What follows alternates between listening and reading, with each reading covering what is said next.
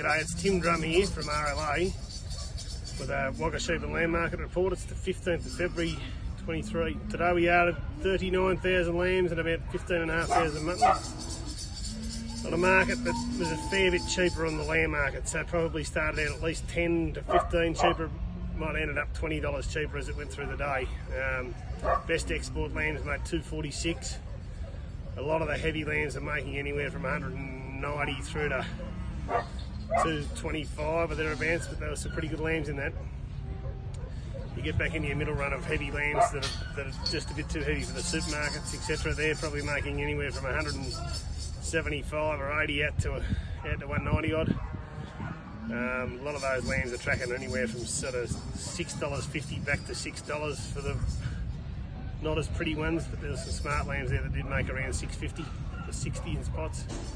Trade lambs, they went alright until they filled up, you know, out to $180 odd and some very, very good supermarket type lambs, but a lot of them only made from 158 to 165 or 70.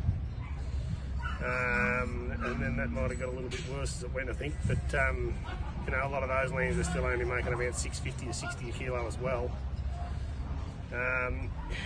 In the lighter lambs, they're still going well enough. You know, a lot of those MK sort of lambs to kill are making anywhere from $80 to $115 or $20. They don't seem as much different as some of the heavies, perhaps. Store lambs, good shorn store lambs to put back out with a fair bit of weight about them, probably feeder lambs more so out for 130 odd, but a lot of those sales from 115 to 125.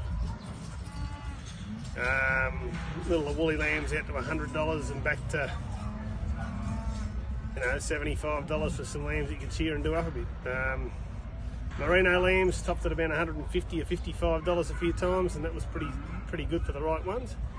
And your hogget job, well, they you know, they made it to $140 again, and there's nothing wrong with that.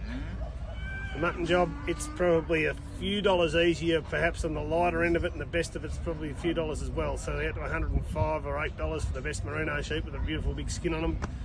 Very good sheep, saying that, but nice big crossbred ewes making 95 to 105. They're not a lot cheaper, but the bottom end of them, you know, a lot of sheep make from $60 to $80, and the real light ones from 45 to 55. But yeah, all in all, it held up reasonably well, the sheep job. Thank you.